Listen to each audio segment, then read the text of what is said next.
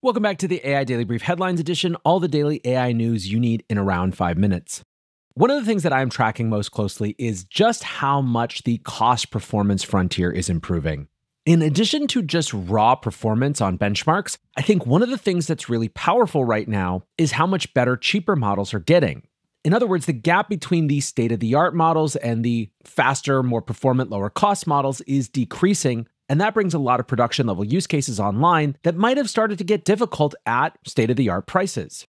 In this vein, at the end of last week, Google announced an update to their small models to deliver more quality, speed, and efficiency. The update to Gemini 2.5 Flash Lite focused on better instruction following, reduced verbosity, and stronger multimodal capabilities.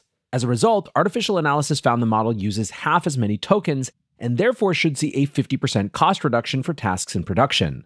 The Gemini Flash update, meanwhile, was focused on better agentic tool use as well as token efficiency. Manus Agent found the model delivered a 15% jump in performance on long horizon tasks using their internal benchmarks. In addition, Google announced an improved Gemini Live, their audio-first real-time API for voice applications. The update has doubled the success rate for function calling and improved how the AI handles pauses and interruptions in audio conversation. You can see on the updated Artificial Analysis Index, the new versions of the models have jumped up meaningfully, closing that gap again between the flagship and the lightweight models. This stuff is far less sexy than Gemini 3, but from here on out, guys, a lot of the updates that are going to matter for the production uses that drive your businesses are going to be these sort of changes. Now, one thing that is a big headline getter, if it ever comes to pass, will be an actually updated AI Siri. Apparently, we are still making progress towards that goal, with Apple staff now testing the new AI Siri, targeting a release date for early next year. Bloomberg's Apple specialist Mark Gurman writes that the company has developed a ChatGPT-like iPhone app for the purposes of internal testing. The app is being used to rapidly evaluate new features, as well as testing Siri's ability to search personal data and perform in-app actions across the iPhone ecosystem. This is, of course, the big unlock. The reason that people are not totally counting Apple out of the game is that the iPhone is just such a context machine that if they can get it right, it does still seem like their vision of Apple intelligence that actually knows you could come to pass. Still, when it comes to this new application, sources say that the app is purely for internal testing and won't see a public release. Gurman wrote, "Even without a public launch, the internal tool marks a new phase in Apple's preparations for Siri's overhaul." And jumping out of his normal role as just a news reporter, Gurman dropped some feedback of his own. He followed up his reporting with a weekend newsletter that pushed the contention that Apple needs to release a ChatGPT competitor to boost the credibility of their AI system. Reflecting on the botched rollout of Apple Intelligence, he wrote, "Apple's decision to pose as an industry leader while dismissing the chatbot-driven approach of rivals quickly backfired. In a rare misstep, the company bet on the wrong horse. Deeply integrated AI features instead of a ChatGPT-style experience.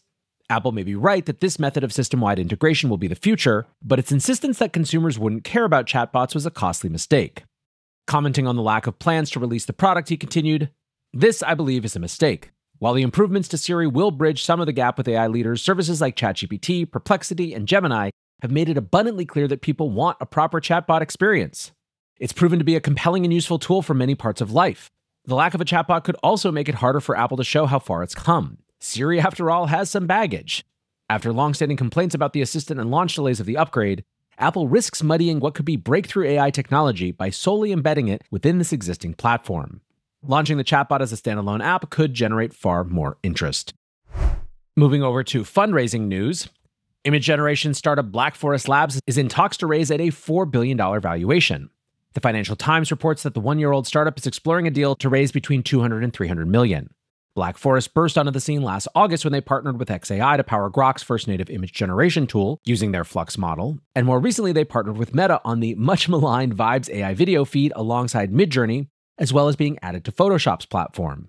The fundraising would quadruple the billion-dollar valuation from their previous round last September. Now, many articles about this fundraise are making a big deal out of this being the second big AI startup out of Europe, with, of course, the other being Mistral, who were themselves in the news.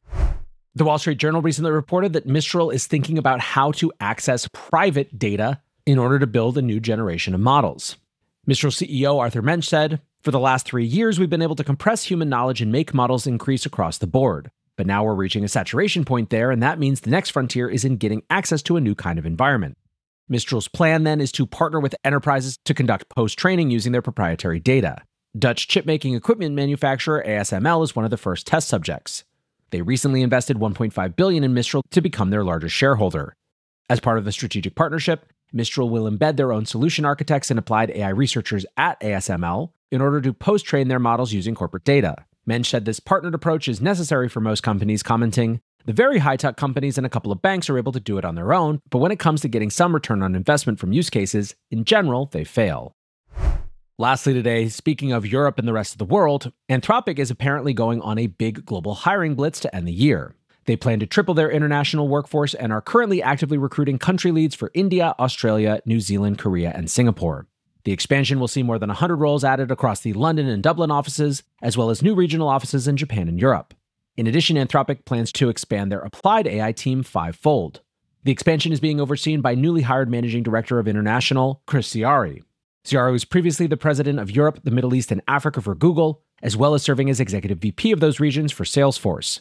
During his decade-long tenure at Salesforce, he scaled regional business from $200 million to over $3 billion and said, "The global demand for Claude is extraordinary. From financial services in London to manufacturing in Tokyo, enterprises are trusting Claude to power their mission-critical operations.